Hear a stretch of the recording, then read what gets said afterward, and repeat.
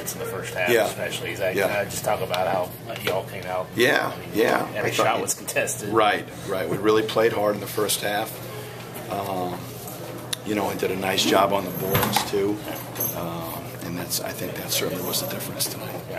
I think we had you with 16 assists on 20 field goals. I'm sure it's always a ton of nice things. Absolutely. Other than the turnovers, is there anything you weren't Right, we pleased turned it with over. tonight? Right, we didn't turn it over, and then I didn't think we did a very good job in the second half of rebounding the ball.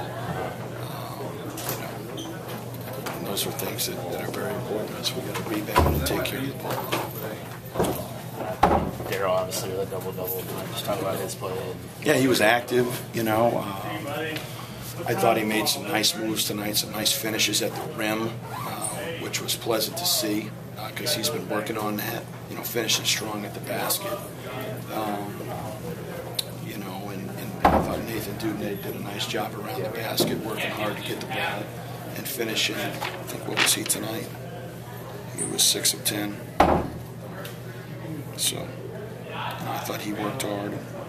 James Quick gave us great energy as well, and he played tough.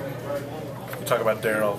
He's going to be a guy that you're going to need to be in the clutch to close out games. Yeah. Tonight, they fouled him, and he came through, went 8 of 9 from the free throw line, most of those in the fourth quarter. Absolutely, and and that's what great players do.